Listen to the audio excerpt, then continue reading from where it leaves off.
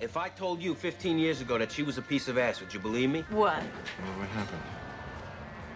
Forget it. Come on, man. It's just us talking, you know? Wise guy friend of mine fucking kill me if he knew I told you. This made guy, right? Got the most discriminating eye when it comes to TNA. He's at a club one night. This broad's all over him. And she's got a really nice body. She's horny as hell. So they step outside, they walk over to this picnic ground. She starts blowing him next to this swing set, right? He's about to shoot his load. He reaches down, you know, and starts fingering. Undoes the skirt, reaches in, grabs hold of a goddamn prick. Jesus Christ. Crying game. This is a true story. So my friend, right, he can't let this story get out, and he wants to humiliate the freak as much as he was humiliated. So he gets this fucking acid, you know? Burns everything. He pours it on her arms, on her face, everywhere. Her prick. That's one bad motherfucker. But that's how good-looking this broad used to look. Had this wise guy friend of mine totally fooled. She had to get a glass eye. Fucking shit! Hey! Hey, come out of there! He used it. What? The friend of mine, Stone Wise Guy, John used his whole fucking story. The she-male and the acid, it's all here. This is Joey Cipollini's fucking story.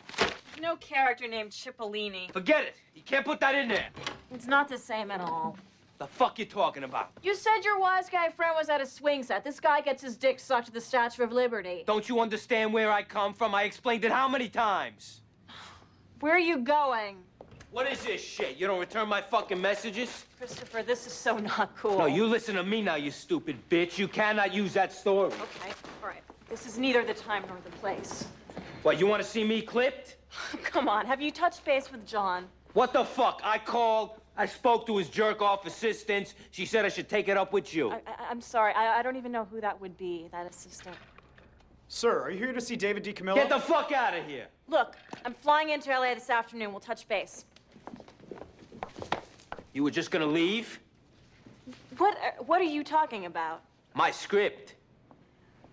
Christopher, based on Mickey Blue Eye's first weekend foreign, there's a wait-and-see attitude towards mafia-related projects right now, so we're gonna have to pass. Did John say that? Are those his words? I speak for John, and if you'd let me finish, we want to assure you that we'll certainly take a look at anything else you write.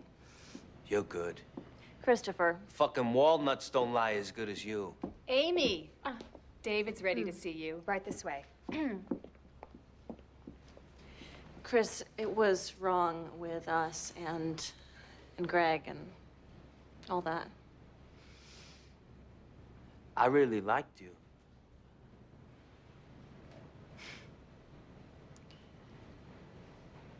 It's getting kind of William Inge here, isn't it?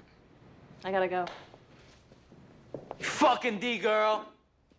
Excuse me? Excuse me, I'm a vice president.